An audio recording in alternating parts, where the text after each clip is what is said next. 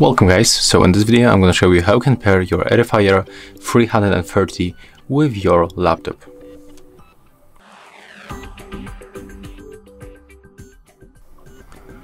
Okay, so first of all you have to simply open the case, then rotate and click and hold this back button until this indicator on the front starts blinking quickly.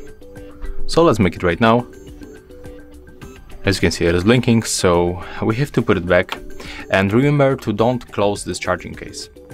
Right now we have to go for the settings.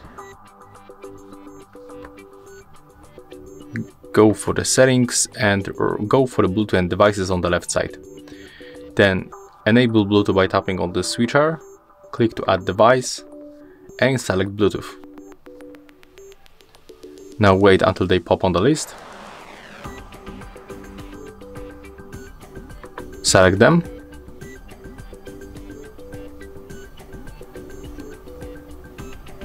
Just wait. As you can see right now we are successfully connected. That was very simple, as you can see. That's all for this video. If you find it helpful, remember to leave a like, comment and subscribe.